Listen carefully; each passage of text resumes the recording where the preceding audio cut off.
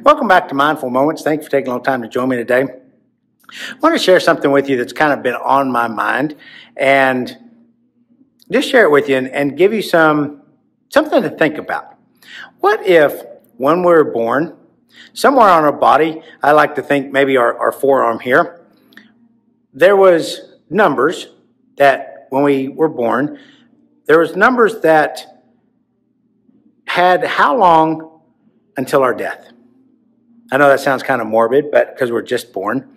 But what if it was, I think of digital.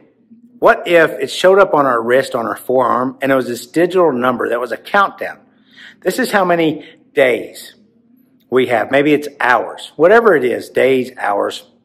This is how many we have till the end of our life. We're just born. And we always look at it, and it's always counting down.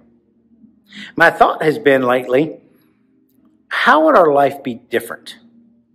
How would we treat our life differently if we looked at that number and it kept counting down?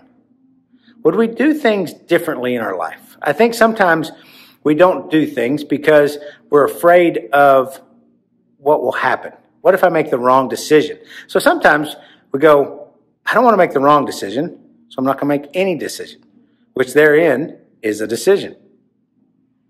Because then we're not going to do anything. There's things that we want to do that we like. And probably like me right now in the stage of my life, there's things I want to do, but I have this responsibility. I'm fearful of this, but what if this? I don't know. But what if we saw that timer ticking down, especially as we get a little older and it gets closer to our, for lack of a better word, our expiration date, to a zeroing out? How do we start to live life differently?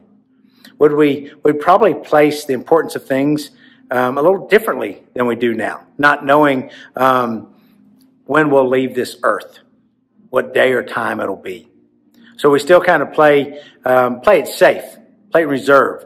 Do I have enough money in retirement to make it till the end? Have I worked enough? Do I need to work more? Well, I don't want to go experience this memory because I need to work. I need to be here. I have this responsibility. I have that. But would that be different if we looked at our countdown timer on our arm and go, I don't have much time left. I want to experience these things. I want to know what it feels like to stand on the edge of the cliff. I want to know what it feels like to stand on top of the Grand Canyon and look down at the bottom. I want to know what it's like to be in the bottom of the Grand Canyon and look up. I want to know what it's like to jump out of an airplane.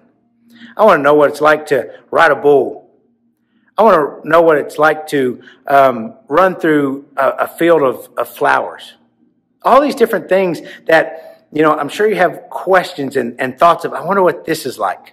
I wonder what that's like. Would we go do those things more with our countdown? But the reality of it is we don't have a countdown. We don't know when our last day will be. We don't know when our last minute will be. So my challenge to you in this mindful moment, as well it is to me, that has been on my mind for the last few weeks, is live those moments. Live those mindful moments. Live those experiences like you may not get to do it again. And do those things that sometimes you go, I don't know if I should. It's going to be an experience. It's going to be a memory. Dance in the rain. Dance out in public, which I have a hard time doing. Kim will tell you that. I have a hard time doing that. What will people think? What will they say? And so I'm speaking to myself as much as I am to you. Do those things. Live those things out. Live those experiences. Have those things. Because we don't have that countdown timer. We don't know when that last minute is. So do all the things. Have all the experiences. Have that rich, full life that said, I lived it. I lived it to the best I could. Because we don't know when that last minute is. It'd be nice if we had that countdown timer when it came out, but we don't. So live life to the fullest. And I challenge myself as much as I challenge you to live it grand and live it great and have a great life because we only get one. Thank you for joining me today on Mindful Moments. I'm looking forward to seeing you right here next time on Mindful Moments.